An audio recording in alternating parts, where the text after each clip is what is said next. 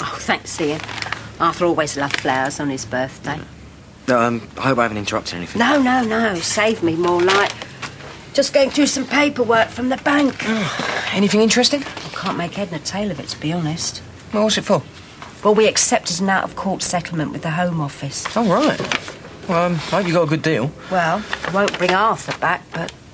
Oh, that's not bad.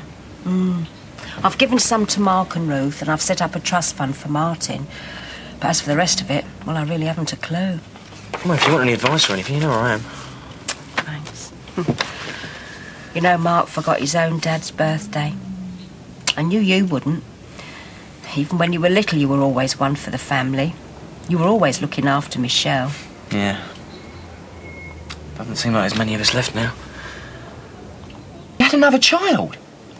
How long are you knowing? Not long. I can't believe it. Came as a bit of a shock to me, too. Ah. So where is she now? Well, I don't know. I mean, I didn't hold out much hope. And I had this letter from the Adopted Children's Register. They think they found a connection, so they're going to send my details on.